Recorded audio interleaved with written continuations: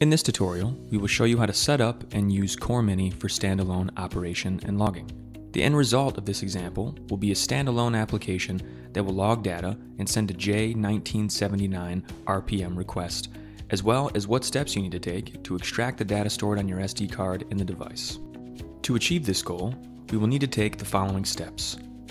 First, we will create a J1979 RPM request, create a function block to log data, load the CoreMini to the hardware, extract the data, and finally, we will review the collected data. To begin, we will start by creating a transmit or TX message. We will open Vehicle Spy and log in on the logon screen. Next, create a transmit message with the following parameters.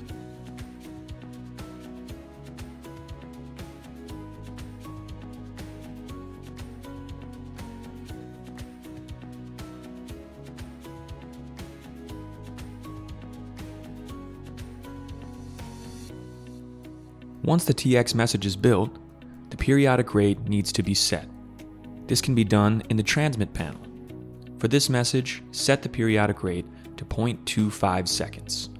When the CoreMini script runs, it will send this request out every 250 milliseconds. Next, we will create a function block to log data. To start, open up function blocks from scripting and automation, then function blocks. Use the plus to create a new function block and select Capture. A capture function block has a few options that need to be configured to tell it how to capture. Filter section. You can select the messages you want to capture. The default is to capture all messages. For this example, leave the default settings. Start section sets when to start the capture. For this example, select Start Immediately. When the hardware is powered, it will start collecting messages. Also, select the Restart Execution when execution finishes. With this option enabled, the hardware will create a new buffer once the current one is full. This will let the hardware capture continuously until power is disconnected. Stop and Trigger tab holds the settings for how to capture. For a simple CoreMini capture, select Collect in One-Shot Buffer and enter 5,000 messages for the buffer size. With these settings, the device will capture all incoming messages and split them into buffers of 5,000 messages each. Storage settings in this tab will tell you how to save the data. For this example, leave the default settings. Data tab shows the data that is being collected as the function block is running. This does not apply to CoreMini logging. If the script was running in Vehicle Spy, then captured messages can be viewed here. That's all that's needed to set up the capture.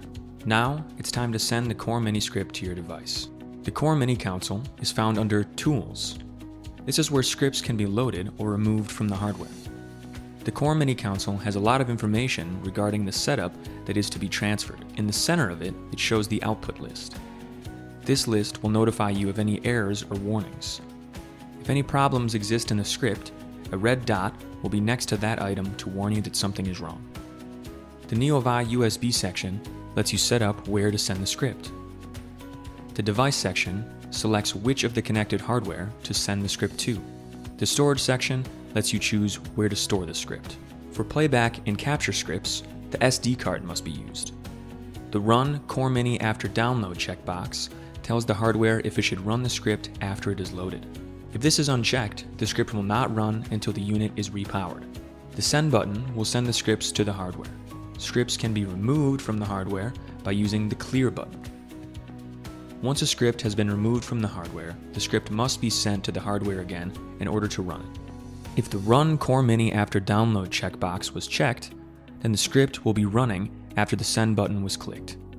Scripts can be ran or not ran depending on how the unit is powered.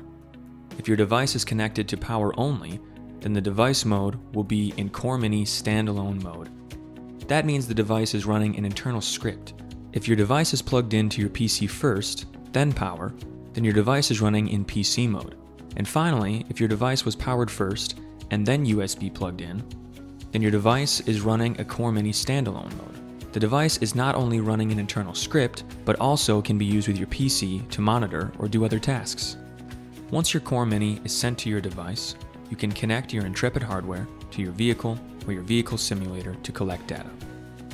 Once you complete your data collection, Vehicle Spy has a built-in extract tool that will pull the data from your device. Faster data removal can be done using a good USB 3 card reader. Once you have your hardware connected to Vehicle Spy, then go to Tools and select Extract/Export. This view is divided into two major areas: Extract tab and Export tab. Extract tab reads Vehicle Spy archive files from the device or SD card and converts them into Vehicle Spy binary files on the PC. In the Extract tab, you will see the source location appear at the top.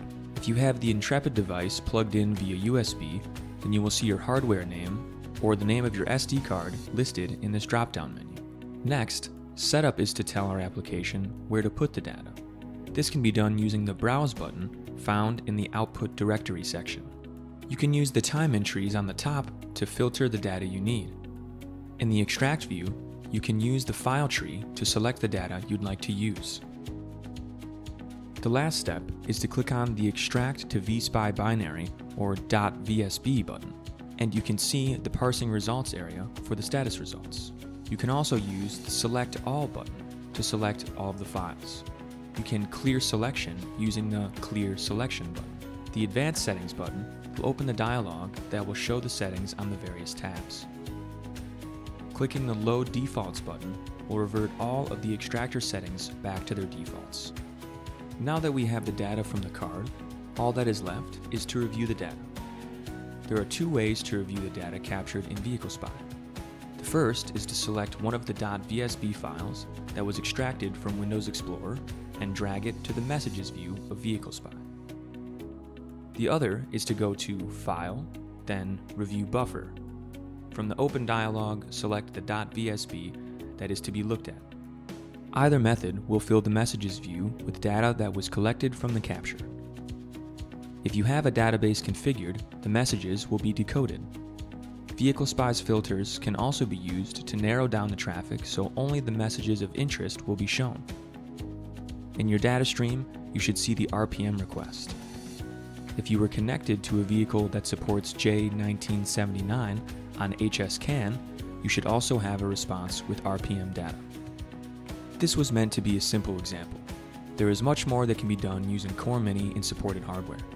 A simple script function block can be created and used to simulate functions of an ECU or request diagnostic data. In addition, captures can be configured to log during set conditions or inputs. To learn more about Vehicle Spy 3 and see more tutorials, then please visit intrepidcs.com/vspy or subscribe to our YouTube channel to watch all of our tutorials.